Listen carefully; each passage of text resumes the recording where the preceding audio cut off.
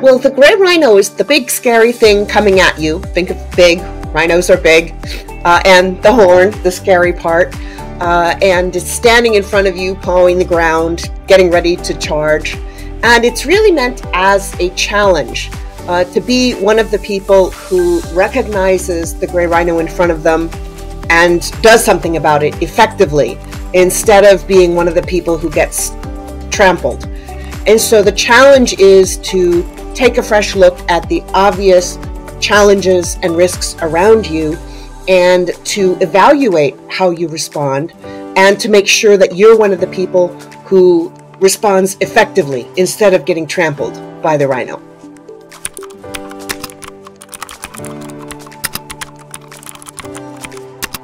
If there's a group of people who come from similar backgrounds, whether it's demographic or nationality or profession or age or anything else, then they are more likely to be vulnerable to groupthink, which is what happens when you have a group of similar people around the table.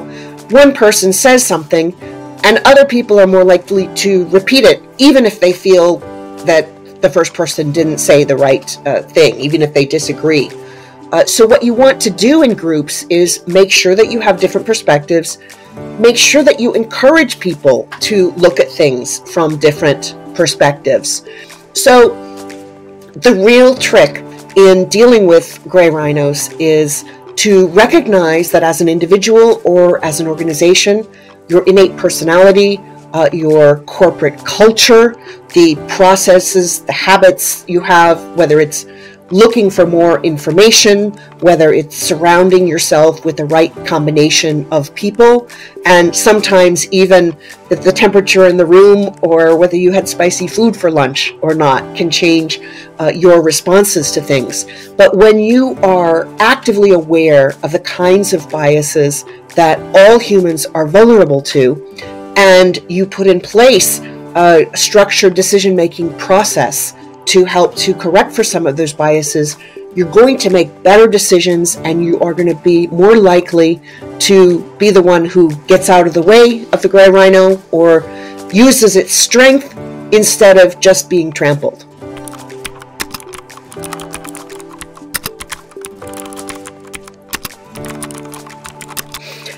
Well, when the gray rhino came out in China in 2017, and I started going to China frequently, I'd been there twice before, I was really surprised by the difference in the conversations in China from the United States when it came to asset bubbles and monetary policy. And I think that the Chinese government made some very, very difficult but necessary decisions to try to let the air out of some of the bubbles, whether it's in the real estate or the stock market, because they knew that if those bubbles kept getting bigger and bigger, when they popped, things were going to be out of control. But I think it was the right decision. And I think it was about changing people's expectations about risk. And I think that as China looks to pursue a more sustainable form of growth going forward, that is not just dependent on debt, I think that there are lots of paths going forward. And I think that there's a learning process too, what works, what doesn't. It's very much crossing the river by feeling the stones.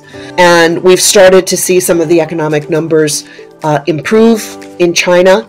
I think there are many, many challenges going forward. I think the government has recognized the need to increase domestic consumption and not rely so much on investment. And that's it's easier said than done. But I found that in China, government and businesses and media are much better at asking some of the difficult questions than I've found in the United States. I go to China and have a very deep, thoughtful conversation with economic policymakers, with business leaders, with the media.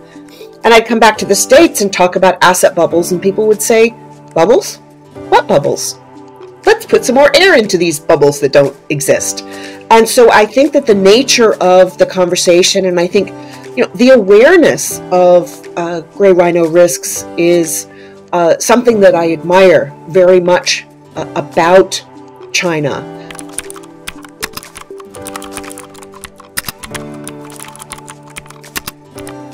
It's such a hard question because when people ask me about what's the biggest gray rhino, it's very different from different perspectives. But I do see a few things. I mean, one that everyone is worried about, which is sort of U.S.-China relations, which have had their ups and downs over recent years. I've been happy to see that there have been efforts recently to try to smooth that out. I think it's an incredibly important relationship between two countries that I care about a lot for all sorts of reasons. So that's one. The second is really this question of economic growth. And it's not like it's any secret. That's why it's a gray rhino. It's how do you produce sustainable economic growth? How do you get the economy to grow without relying too heavily on debt? And that becomes a question of productivity, of resource allocation. And when you're looking at consumption and households, it's part of something that I'm doing a lot of thinking on now, and that is part of the work I'm doing over the next few years, which is how do you create the right risk ecosystem that encourages people to spend, particularly on domestic goods and services, of course, but how do you create the sort of ecosystem that fairly shares both the benefits and the burdens of risk-taking among businesses and citizens, and the role of the government in creating the right atmosphere and helping to facilitate economic growth.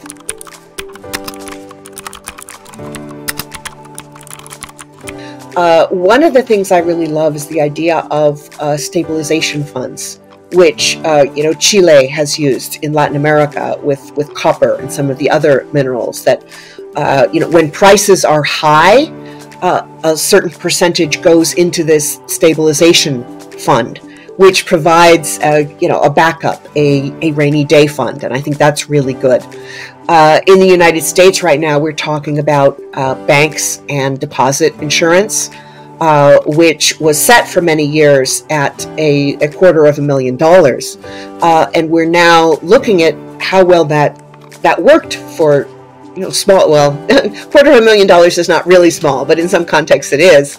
But I think we've looked at how well that has worked and are reevaluating extending that for a longer period to much larger numbers. And so I think insurance in general, in so many contexts, is a really amazing innovation.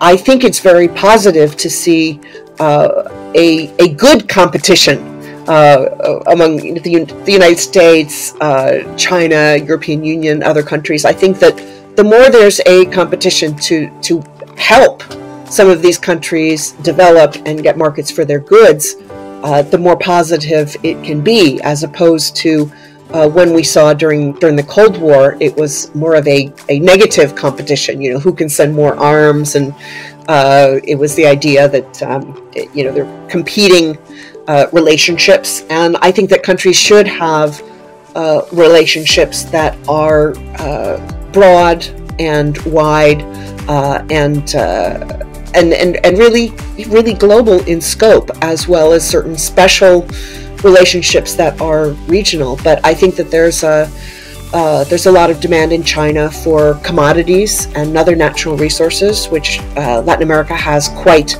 a lot of, and I think that there's still a lot of opportunity there. But in general, I'm very much pro engagement.